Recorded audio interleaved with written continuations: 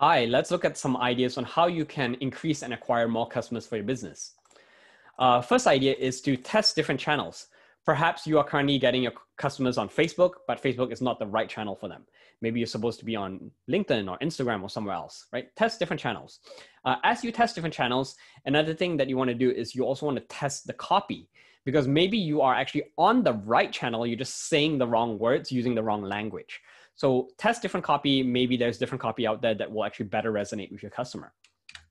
Another idea is to expand your target market. So obviously you can expand your target market by expanding to different regions, like new cities or new countries that you're not already in. But as you look at different target markets, also consider different target demographics as well. Who else could be a potential customer for your product or service? Another idea is to retarget. So if you already have customers that you've acquired and put into your funnel, these are customers that are possibly not converting or leaking out of your funnel. So for example, if they land on your website, they click an item, add it to their cart, but they forget to check out, right? So how can you retarget these customers? Maybe you send them a reminder email. You say, hey, there's an item left in your cart.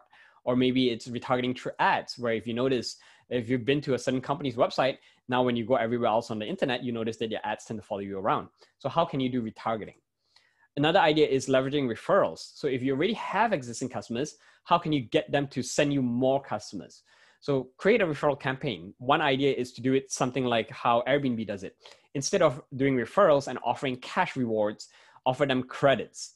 So if you notice with Airbnb, if you refer a friend, you get $75 and your friend gets $75.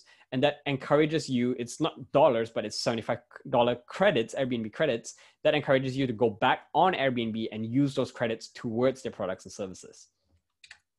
And lastly, one idea is to be a thought leader. So what can you do to set yourself up as a leader in the space so that people will naturally gravitate towards you as they're learning about your product or service? So being thought leadership could include things like webinars, workshops, podcasting, videos, content, blogging, many different things. So I hope that's been useful for you. This is part one of a series from Josh Kaufman's book, The Personal MBA. So there are only 4 different ways to increase revenue for your business. And this is number 1 of 4. So tune in tomorrow for the next episode.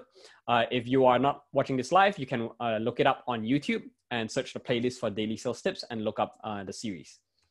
Again, if you have any questions, just shoot me an email. My email is chin@classynowell.com.